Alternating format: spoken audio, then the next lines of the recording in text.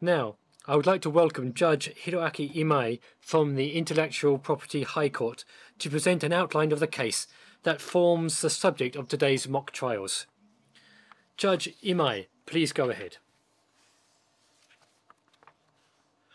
I will now explain the mock trial case that would be used in the mock trials and panel discussion in the court part of the symposium. First, I will summarize the case. The plaintiff is a corporation in country A called Pony. Pony holds the patent rights in both countries A and B for an invention named roll paper. I will call this the invention during this explanation.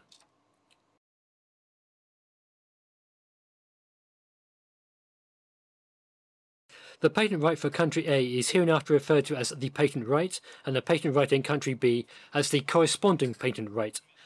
Pony has granted a license for the corresponding patent right to a wholly owned subsidiary corporation in country B named Collie.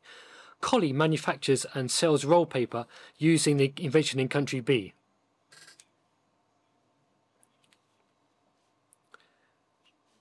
The defendant is a corporation in country A named Donkey, which imports roll paper manufactured by a corporation in country B called Turtle and sells it in country A.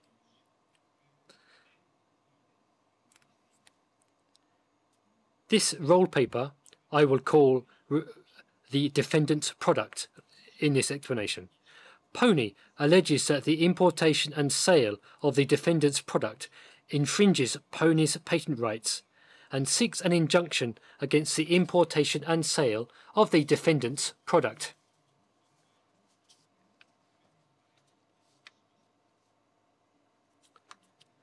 The technical premise of this case is as follows. This invention relates to roll paper that is used in an article packaging device. Let me explain this device. The packaging process of an article packaging device is as follows. The packaging process of this article packaging device involves drawing out a heat-sealable packaging sheet and folding it in two. Subsequently, the articles are placed on the sheet, wrapped and sealed by heat fusing to create smaller individual packages. This device is typically used for packaging powdered medicines and other pharmaceuticals. This slide shows only one or two of these smaller packages for the sake of clarity, but typically, after packaging, multiple sheets are connected in a long chain. The part of the device that relates to roll paper is as follows. Roll paper is a packaging sheet wound around a core tube and inserted onto a roll holder for use. When the roll paper is attached to the roll holder, the roll paper and roll holder rotate integrally as the packaging sheet is drawn out by the supply roller.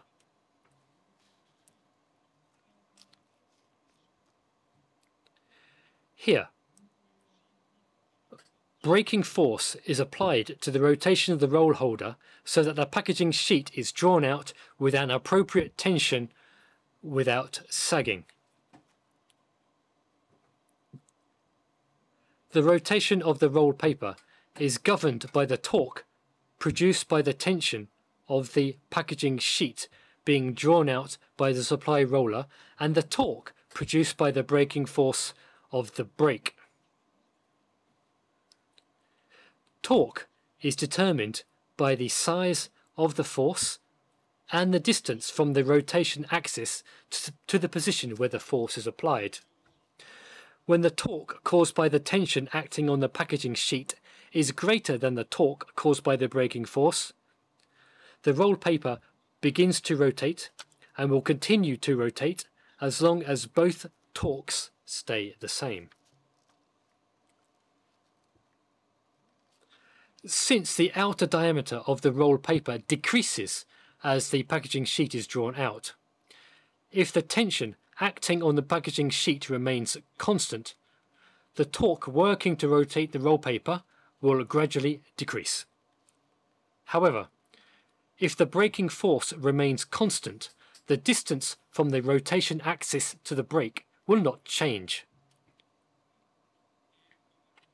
Consequently, the torque caused by the braking force remains constant, which may cause the roll paper to stop. Therefore, it is necessary to gradually increase the tension to maintain the magnitude of the torque caused by tension to rotate the roll paper. However, if the tension becomes too large, it may lead to issues such as cutting of the sheet. Thus, when the braking force is constant as the packaging sheet is drawn out, the braking force becomes relatively excessive. Therefore, it is essential to adjust the braking force to keep the tension within an appropriate range. To adjust the braking force, a method of installing a sensor that directly detects the outer diameter or diameter of the roll paper and adjusting the braking force according to the detective signal of the sensor is possible. However, in this method, it is difficult to detect the appropriate diameter due to the distortion that inevitably occurs in roll paper that is simply wrapped with a packaging sheet. As an alternative, an indirect method of calculating the diameter from the length of the drawn-out packaging sheet is also possible. This method uses a sensor for detecting the rotation angle of the roll holder and another sensor for measuring the length of the drawn-out packaging sheet. However, if the rotation deviation occurs between the core tube and the roll holder, the rotation angle of the roll paper cannot be accurately detected, and consequently, the exact diameter of the roll paper also cannot be known.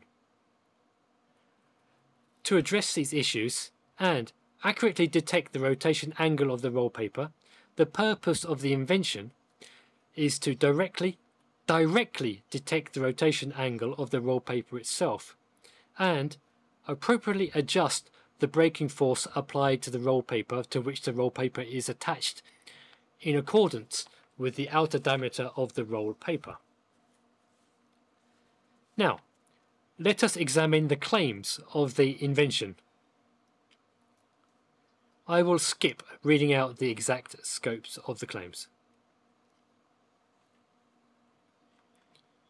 This is the second slide that describes the scope of the claims. This illustration illustrates the scope of the claims. The key point of the invention is that the magnets are installed on the core tube, not on the roll holder, which is a part of the packaging device. The core tube can only be detached after the consumable roll paper is wound around in it. This installation allows for the direct detection of the rotation angle of the roll paper. Next, we will explain the point of issue in this case, which is exhaustion. Exhaustion means that the patentee is not allowed to exercise patent rights over a patented product if it is lawfully distributed by the patentee or the licensee, even if an act equivalent to working the patented invention such as use or resale occurs. For example, the patentee cannot exercise a patent right against a patented product that is resold or reused after the product was initially sold by the patentee.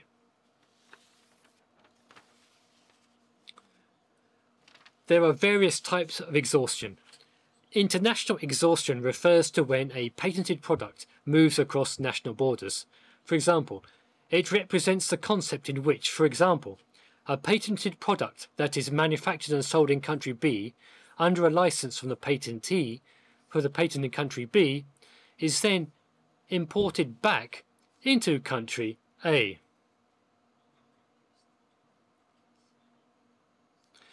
In this case, the patentee who holds the patent right in country B for the same invention cannot enforce its patent rights on that patented product. This case specifically pertains to the validity of international exhaustion. Let's proceed with a summary of the facts of this case. In this case, in country B, Collie, a wholly owned subsidiary of Pony, manufactures roll paper using the invention under license from Pony, which holds the corresponding patent right. Pony also holds the patent right for the invention in country A and is seeking to enforce its rights based on that patent right. Please note, there is no dispute between the parties that the defendant's product falls into the technical scope of the patent. However, in this case, roll paper manufactured and sold by Collie in country B is not being imported to and sold in country A. In this case, the defendant's product is made from core tubes of roll paper that were manufactured and sold by Collie.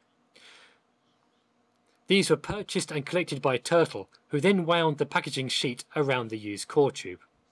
In other words, the core tube portion was manufactured and sold by Collie, but the packaging sheet was newly prepared by Turtle, so the core tube manufactured and sold by Collie could be considered to have been processed.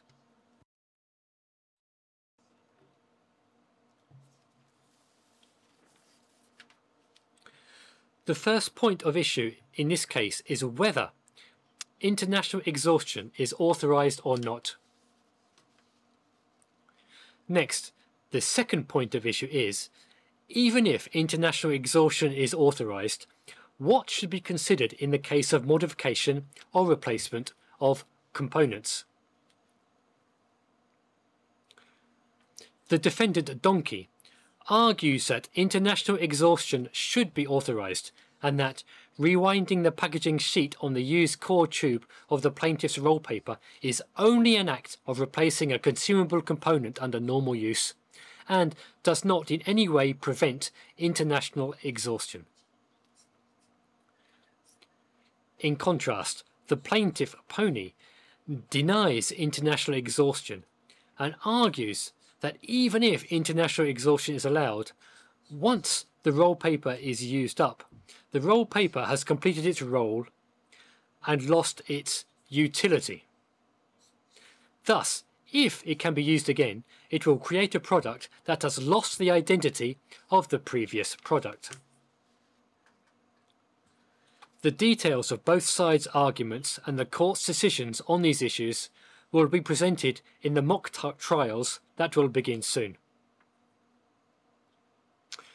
This concludes the summary of the case that will be used in the mock trials and panel discussion. Thank you for your attention.